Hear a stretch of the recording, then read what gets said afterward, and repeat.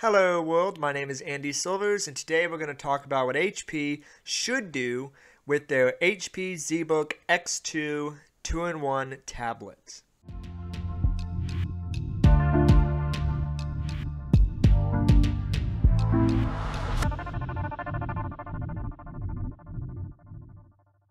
Alright, so this channel isn't currently monetized, so if you would like to help support the channel, obviously do the cool things like liking and subscribing, but for those who don't know, I'm not only a YouTuber, but I'm an author and filmmaker.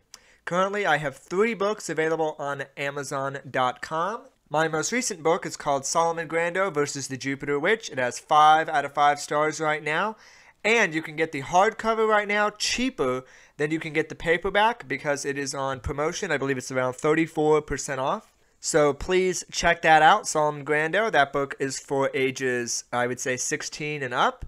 I also have books for younger readers, including ages 8 to 12. I have a coming-of-age story called Red Sprites and Blue Jets. And for even younger children, I have a book for ages 3 to 6 called The Very Colorful Caterpillar.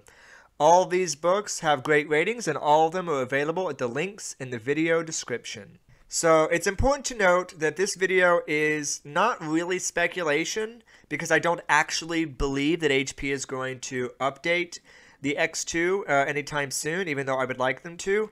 Instead, it's more of a sort of thought experiment of what would I like to see, and I think many other people, if HP were to update their ZBook X2 tablet.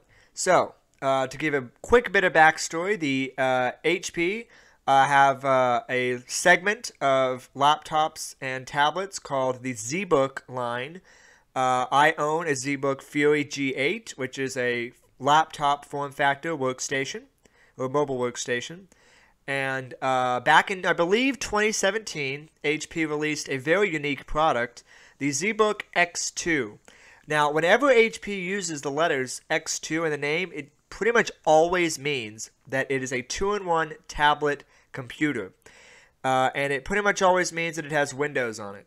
So, HP has done this a couple times. Back in 2016, they had a Spectre X2, which was based on their sort of premium Spectre line.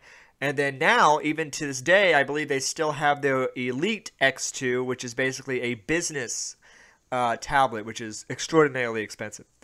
Anyway, the ZBook X2 was unique in that it was a tablet. It wasn't technically a laptop, so it was a lot more mobile and portable than a lot of other devices, but it had a 4K touchscreen with a Wacom pen included, and unlike pretty much any other tablet on the market, it had an incredible port selection, which is something I'm going to get into.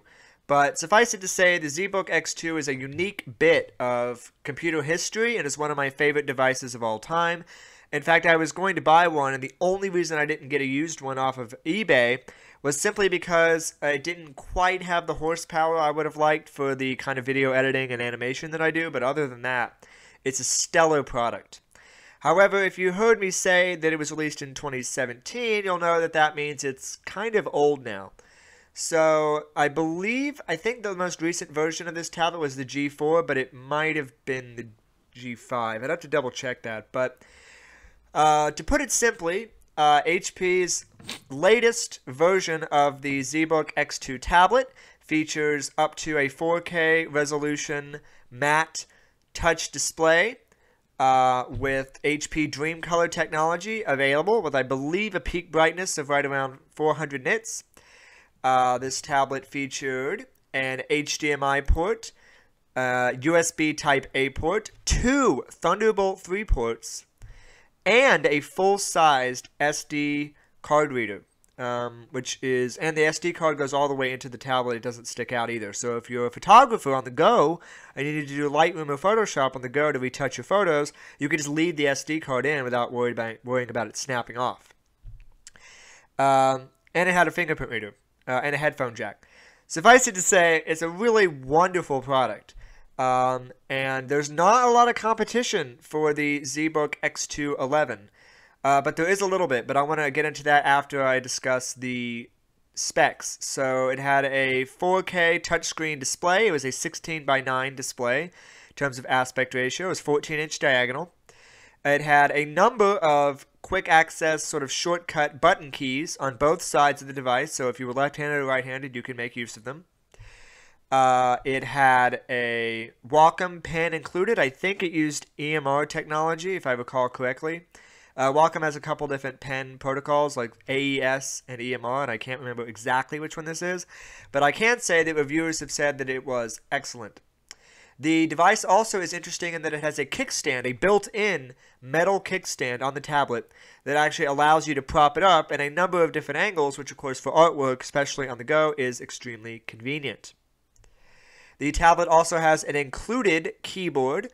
It is an all-metal keyboard. It snaps to the bottom. Obviously, this tablet is a bit of a Surface clone, but there's a lot of companies, Dell, Lenovo, HP, who have all made, ASUS, who have all made Microsoft Surface Pro clones, devices that are similar but different in their own way. And this particular tablet also has an attachable and detachable keyboard. The keyboard on the ZBook X2 also actually has a smart card reader built into it, which is extremely nice for sort of business applications. And like most tablets, the ZBook X2 also has a front and rear camera, which is good, although I suspect the image quality, especially compared to today, is probably not the greatest, but it's nice that it is at least there for basic conference calls. As for the internal specs, the 2017 ZBook X2, the last time it was refreshed, included an 8th gen Intel Core i7, up to, I believe, 32 gigs of RAM, up to, I believe, 2 terabytes of SSD capacity were configurable. You had to select it, but you could. And it also had a Wi-Fi 5 card. The last unique thing about the specs for the X2 mobile workstation is the dedicated graphics card. Now, it is not a very good graphics card in terms of performance, but it is a Quadro line, which means it does have the drivers and certifications for certain types of CAD work and modeling and so on and so forth. So it's not a very powerful card, and I would never game on it in a million years, but for basic 2D and light 3D CAD, actually it's a pretty big bonus, and again, is not something you really ever see in Windows tablets. It's almost unheard of for them to have a dedicated graphics card of any kind. As for competition, how is the ZBook X2 back in 2017, how was it placed in the market? Well, there's really only 2.5-ish real competitors. So the biggest, most obvious competitor will be Wacom themselves. They make something called the Wacom Mobile Studio Pro, and they refreshed the Mobile Studio Pro, I believe in 2016 or 2017, with 8th gen CPUs from Intel, and an actually more powerful GPU. I believe it was the Quadro P1000. It might have been the P2000 GPU was available in the Mobile Studio Pro. It did not have as good a port selection in my opinion, but a unique feature of the Wacom that the HP didn't have is a little door on the back that can be opened to allow you to relatively easily access the storage and RAM. So that was really nice that you could upgrade the storage and RAM, or at least replace it if something went wrong.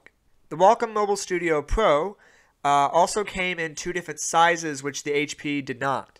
So the Mobile Studio Pro came in a 13 and a 16-inch size, and they were really not the same product. The 16-inch size was better in basically every way. The screen was higher resolution and brighter, the battery was bigger, and the 16-inch version had more custom function buttons. I believe there were a few other differences, but with the Mobile Studio, if you bought the bigger one, you were going to get a lot more for your money. HP only has one size option, which of course fits perfectly right between those two at a 14-inch size, which I think is pretty much perfect for most mobile applications.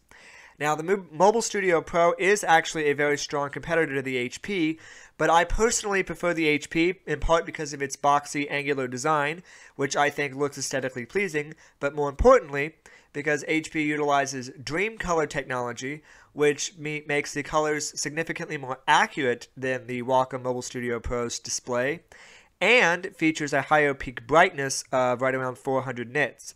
Furthermore, The ZBook X2 had a better port selection, including a full-size HDMI output, which is extremely convenient. And the Mobile Studio Pro's only sort of special port besides Thunderbolt was the SD-XE card reader, which is thankfully included. The last thing I'll mention is that the ZBook X2 had a built-in kickstand, which is extremely convenient, as the Mobile Studio Pro kind of had an optional kickstand accessory, but it was not really the most durable and solidly built. It worked, but it was nowhere near as elegant or convenient, especially on the go, as the X2 mobile workstation from HP. And obviously, it wouldn't be a comparison without mentioning the iPad Pro.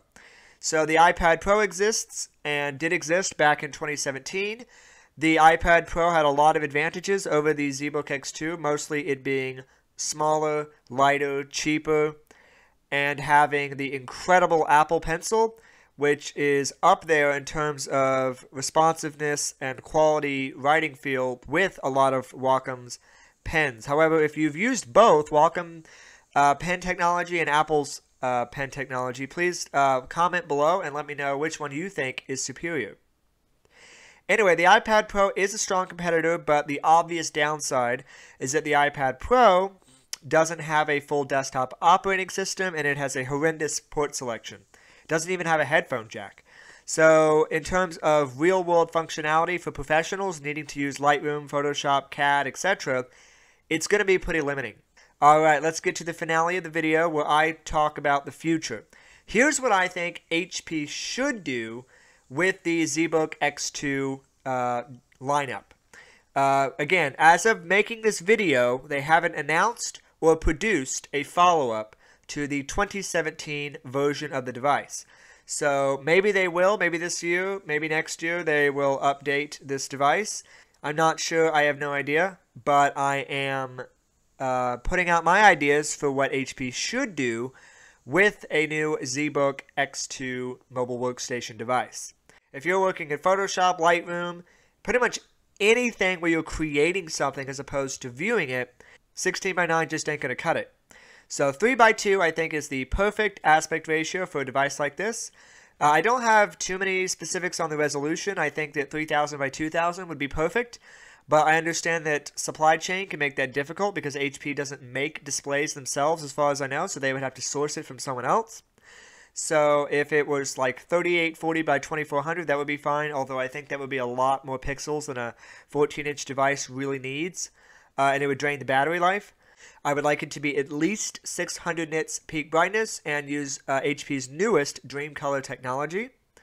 I would like it to have a 90 or 120 Hz refresh rate, also keeping in line with HP's other latest and greatest ZBook products. Next, I think that HP should address the cameras. There's not much to really fix here other than just improving them in terms of quality. I would recommend HP pull their 5 megapixel webcams from their other ZBook products. It makes sense to use a lot of the same stuff in a product lineup that is all supposed to be for mobile workstation professionals. I'm not actually a huge fan of HP incorporating a bunch of Thunderbolt 4 ports into a new theoretical ZBook X2. However, I understand from a business perspective it makes a lot of sense to do this for marketing and for people who genuinely want it. So instead, I'm going to try to meet in the middle and say, have 2 Thunderbolt 4 ports, but maybe put one of them on the other side of the device. Keep the USB-A port. A legacy port like that is extremely valuable for people who need to plug in a thumb drive or a mouse or something, especially if they're on the go. And here's the thing that I think would be really interesting, that not even Wacom or Microsoft with their Surface lineup or Apple have done, which is the original ZBook X2 has an HDMI output, which is great, and they should keep it. But I think HP should incorporate an HDMI input. What this allows customers to do is keep their pretty substantial investment a lot longer, because an HDMI input would allow the device to turn into an external display when you don't want to use it for its computing capabilities. This would be an incredible benefit to everyone buying the device, as they could use a more powerful desktop computer at home and just plug in using HDMI, turning the ZBook X2 into basically a really fancy tablet for doing art and illustration, but then when they're on the go, they can unplug the HDMI cord and take it and slip it into a backpack and go wherever they need to. They won't have quite as much horsepower, but it basically extends the life of the product. It makes it something useful everywhere, at home and on the go. As for the specs of the device, I think that HP should update those, obviously, to meet with 2022 standards. My recommendation would probably be to go with a Core i7 U-Series processor, the 12th Gen Core i7 U-Series processor, and to go with a NVIDIA T600 mobile GPU that is about as powerful as it can get before the device starts to overheat. Again, it is still a tablet, and it is still pretty thin and small. However, the ZBook X2 does have active fans, which should help with the cooling. As for the RAM, I do think that going with DDR4 RAM is still a good idea, as DDR5 takes up quite a bit of power and can get pretty hot in some cases. As for storage, if HP can fit it in, I think they should actually put in 2 SSD slots. And I think that they should make them both configurable by the purchaser at checkout. However, I think that you should be allowed to leave the second slot empty and put in any SSD you want. If HP could allow for double-sided SSDs, that would be great. However, I recognize the reality of it being a tablet means they probably can't. So even if it was single-sided SSDs only, that would still allow the new ZBook X2 to have up to 4 terabytes of SSD storage, which for photographers shooting, say, 42 megapixel raw photos is extremely beneficial. So those are my thoughts on the HP ZBook X2 mobile workstation. As is, it is a great device. However, it is obviously showing its age, and there's no evidence that HP is going to create a new one anytime soon. And actually, Wacom is also not showing any signs that they're going to upgrade their Mobile Studio Pro 16 or 13 anytime soon either. I would really like for both of these companies actually to upgrade so that I can cover both products and artists have all the options they can possibly have for modern Windows 10 and Windows 11 supported devices that can handle their workflow needs. Alright, if you have any thoughts on what HP should do with the ZBook X2, if they should continue the lineup at all, and if so, what features should they include, please comment below. Please comment below if you have any questions or if you have any video ideas you would like me to cover. And please check out my books. It really helps support the channel when you do that. Links are in the description. Alright, I will see you in the next video.